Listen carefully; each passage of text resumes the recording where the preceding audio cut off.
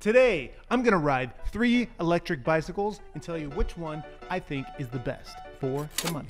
So the first bike I want to talk about is this Aventon Solterra. This is a bike that was given to me by Aventon, and it's not too bad of an e-bike.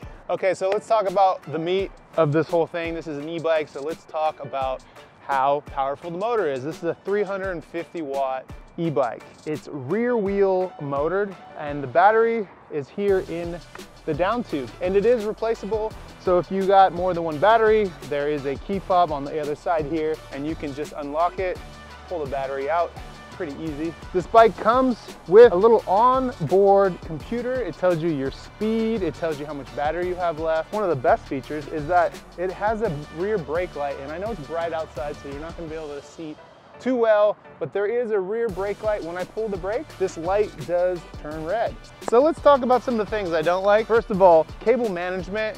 This is an e-bike. There's a lot of cables. You've got power, you got brakes, you got this computer, you got a headlight, you got the rear lights. This right here is a mess. This is not something I would recommend dealing with, especially if this is a bike you're gonna lock up outside. The way that these cables are ran, it's terrible, terrible design. Like, what happens when you get a flat? You have to undo all of these zip ties to take your wheel off and change the flat. Another issue I have with this bike is when you actually start pedaling, it feels like a 3-second delay before the motor starts to kick in and move. You'd expect it to be a little more snappy. In some of the higher end e-bikes, you definitely feel that right away, where this one has kind of a delay. So for $1,200, you kind of get what you pay for. You're getting a more of a budget, single speed, throttle assist e-bike. All right, so you guys already know this one. This is my Cannondale Topstone Neo. This is an e-bike that I've had for a while. I have made some adjustments to it, but this is what I consider a high-end e-bike. And this is a tool for me. I use this for doing live streams during races, and more recently filming like live stream plus hotlines at the same time to carry the camera gear. So it's really been beneficial to help carry the extra weight on my back and on my head. I have made it a little bit of a change though. It is modified running single speed here. So it's only got 1 gear. So it's very similar to the other bike, the Aventon, with the exception of a bunch of little features that I'm gonna go over.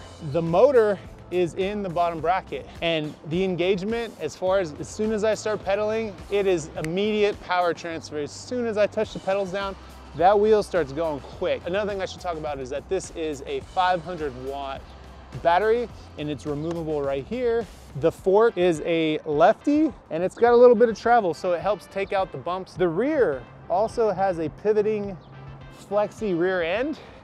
You can't see it as much, but I assure you it flexes down here and it pivots from here.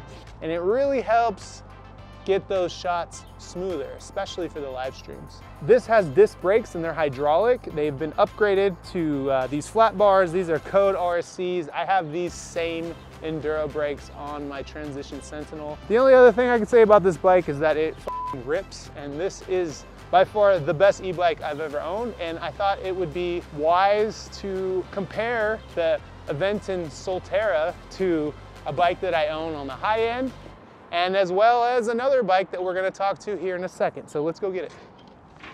All right, the third bike you guys are gonna be real familiar with. This bad boy is the electric Citibike. Out of all 3 bikes, I've probably known this one the longest. These are available in New York City as well as other cities. Just like a regular Citibike, except for it is electrified, as they say. One of the things about this bike that makes it unique is that it is a shared bike with other people here in New York City. This bike has no throttle, you just get on and pedal, and it can jam pretty well.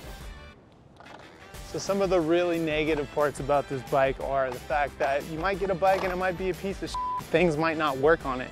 Another crazy thing is inflation. This thing cost me $4. plus it's another or something every minute. Kind of crazy, very expensive. I'd rather just go buy that Aventon than work one of these. But if you're in a pinch, these things will get you from A to B like that.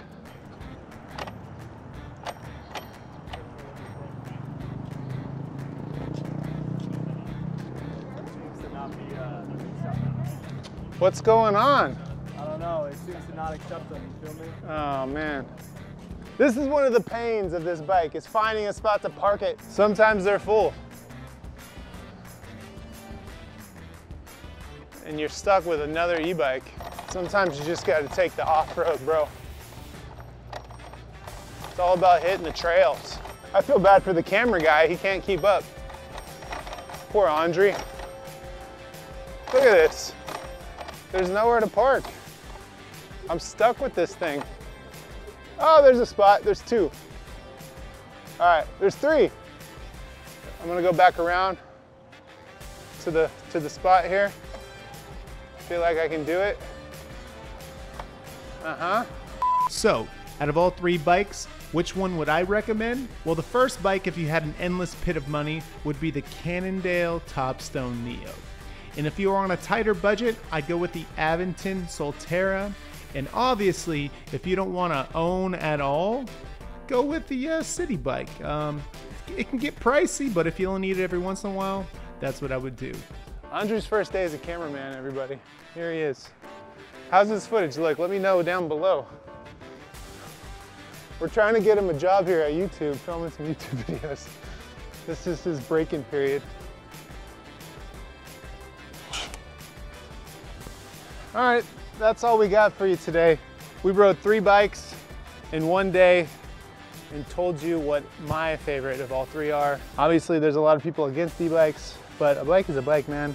The more bikes, the more people out there riding, the better it is for everybody, in my opinion. So get yourself a bike. Or an e-bike.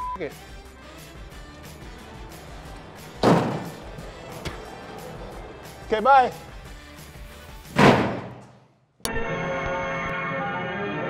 So we bring to a close the story of rigid control through the unceasing research and the highest quality.